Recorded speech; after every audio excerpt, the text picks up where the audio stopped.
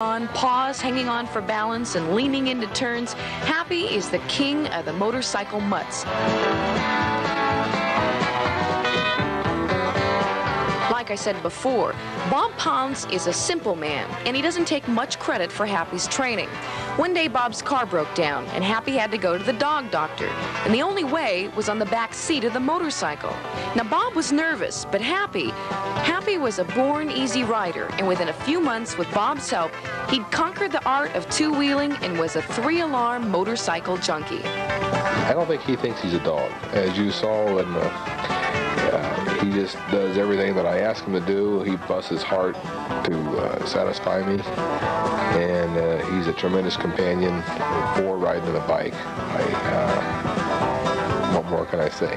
And what more really can be said?